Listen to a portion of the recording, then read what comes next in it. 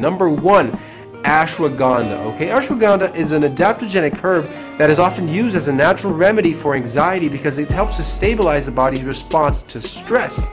And it also protects the brain from degenerating, and it works to improve anxiety symptoms by destroying free radicals that cause damage to your brain and body. And research shows that ashwagandha helps to improve focus, reduce fatigue, and fight anxiety without the most side effects of other medications. All right.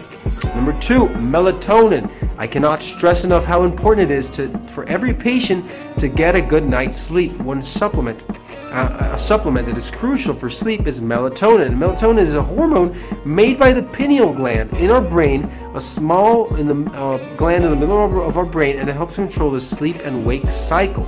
And it's basically impossible for your body to maintain a healthy rhythm without good night's sleep. So remember, melatonin every night, especially in a sublingual form.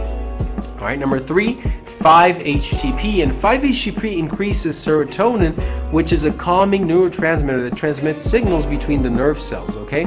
And it alters brain function and by regulating your mood and sleep patterns.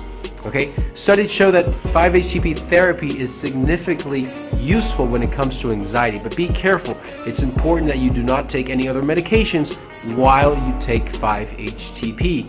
Okay, number 4, GABA. Okay, gamma aminobutyric acid. Okay, and it's an amino acid that is responsible for decreasing anxiety in our nervous system, and it also helps our body relax and our muscles rest. Okay.